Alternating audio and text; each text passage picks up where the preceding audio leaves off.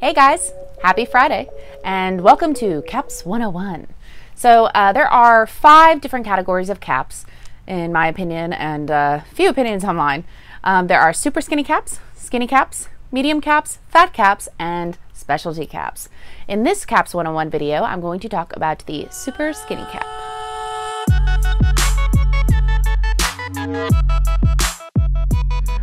If you've ever been to a graffiti shop before that sells these kinds of cans, these nitro acrylic cans that I use, you will notice that they sell so many kinds of caps and it's very overwhelming.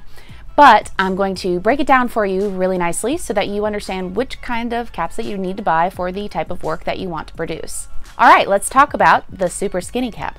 So there are a couple different types of super skinny caps that I tend to use when I work on my murals. To get a lot of those fine lines in my work, I use mainly this super skinny cap. This is the Montana Level 1 skinny cap. And I have a huge bag of them because I tend to use them a whole lot. Another example of a super skinny cap is the MTN version. A lot of times you can find them anywhere that sells 94 cans. You will find the super skinny cap. It's a white cap with a gray dot. So yeah, here they are. The 2 kinds of caps that you need for the finest, sharpest lines. Of course, can control has a lot to do with whether or not you're going to get really crisp, sharp lines. By can control, I mean how fast you paint your lines, the movement that you have with the can. So confidence will obviously help with this sort of thing. So practice makes perfect, guys. If you're a beginner at this, then you're going to want to practice. The closer you get to the wall, the sharper your lines are going to be. And let me give you a little demonstration. All right, so I'm taking you guys up here on the lift with me as I work on this project. I'm making a little sign for the Borough Market and Bar in downtown Greensboro. So with this super skinny cap, you can get pretty decent coverage. You just need to paint pretty close to the wall.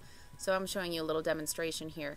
I would recommend using a fat cap for this large of an area. I just wanted to show you. It has very little overspray and pretty decent coverage. Just don't spray too much in one particular area because if you do, it's going to drip. I wouldn't recommend using a super skinny cap to start a fresh can because if you do, something like this might happen. This may also happen if you don't shake your can enough. I would recommend starting every can with a fat cap, which I will explain in one of my later videos.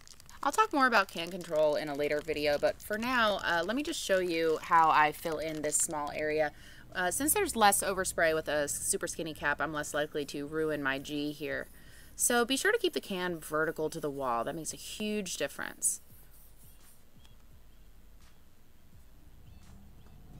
I will have 4 more Caps 101 videos for you coming up soon, so be sure to click that notification bell so you can be notified when I drop my next video. Also click that subscribe button if you haven't already, and be sure to like the video too if you got anything out of this.